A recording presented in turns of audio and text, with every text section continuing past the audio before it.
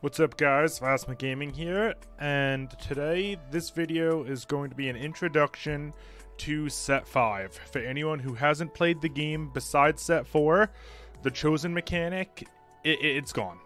Chosens are no longer a thing, and the new mechanic for Set 5 is Shadow Items. I'm just doing a brief overview in this video of what Shadow Items are, what do they do, and then in the next couple videos I'm going to be doing an in-depth guide on all items and shadow items together, side by side, to show you the differences. So what shadow items it's the new mechanic for Set 5.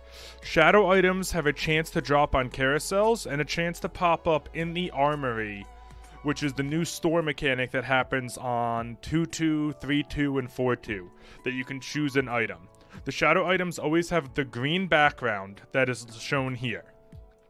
And what happens when the shadow items is that if you combine a normal item with a shadow item, or two shadow items together, they will create a shadow version of one of the completed items. So let's just take Guardian Angel for example.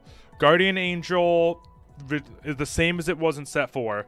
You return to with 400 health and shed all negative effects after 2 seconds after you're dead. A Shadow Guardian Angel, which is called a Fallen Guardian Angel, instead revives you with 80% health, shed all negative effects, but after the effect triggers, the holder's attack speed is reduced by 50%. So the unit reses with more life, but comes back with an attack speed nerf. And item change like that is for every shadow item, there's some sort of change.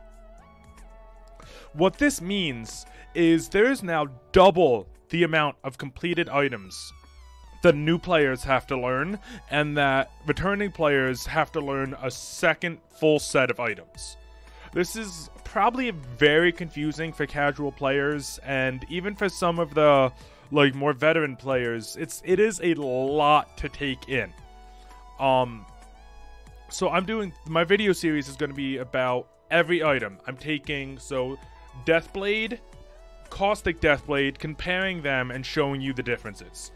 Hopefully that helps. This is just a small intro to that, and we'll go from there. Thank you everybody, and have a good day.